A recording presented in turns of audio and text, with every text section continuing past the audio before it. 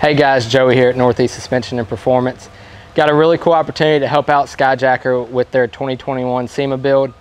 So right now we got their 21 F-150. They've already got rigged out with their Skyjacker suspension system, and they've brought over here for us to put their TruckVault system in.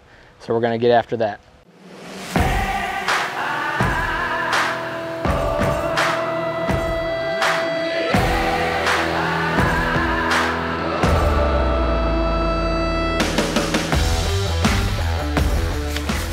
We'll start at step one. That seems like a good place to start.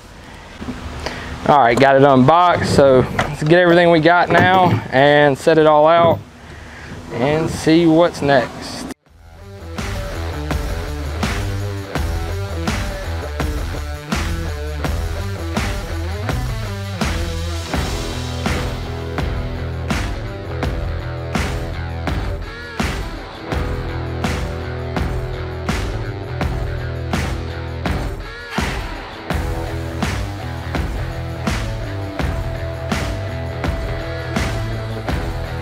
All right, next thing you're gonna do is remove the Torx bolts from either side of the bed to remove these eyelets that they have, and you're gonna put up the ones that TruckVault provides for you using the factory hardware that came off.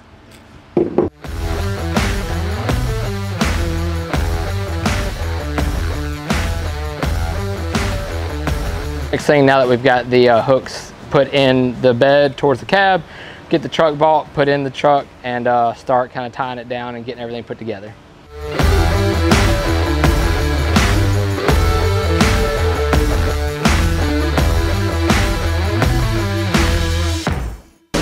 TruckVault's in, got this thing centered. Ended up measuring about 5 1/4 on each side. So now we're gonna get in the truck bed, put our gussets on. Really important that you put the rubber washer going towards the TruckVault, because what that is actually gonna create that weather tight seal. That way you don't get any rain, moisture, or anything like that coming in from the sides.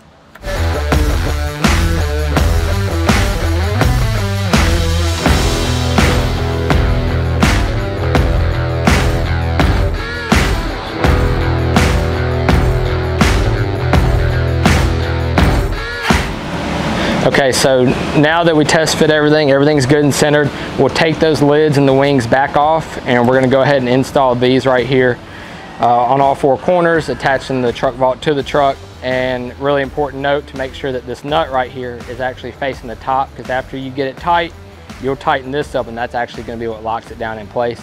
So we'll get to that too.